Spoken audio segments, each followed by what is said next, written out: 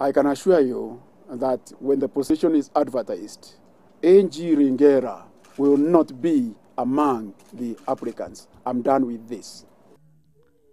It's over a month and a half since Justice Aaron Ringera resigned as the KCC director following his controversial reappointment by the president, and the search for his replacement continues. The KACC Advisory Board says it has now narrowed down to 24 candidates from the 197 applicants.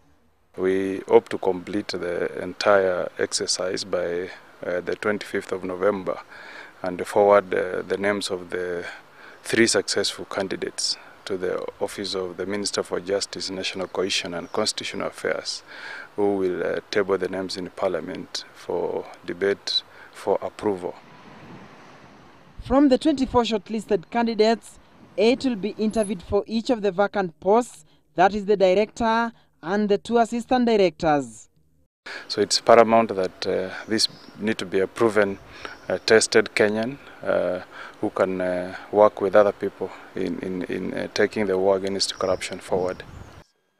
According to Omogeni, KACC could have a new director and the 2 assistants before legislators end this session.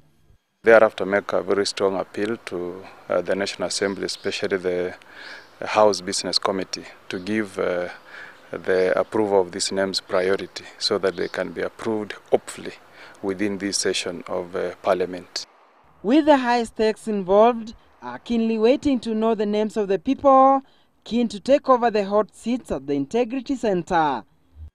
Duncan Hemba, Citizen TV.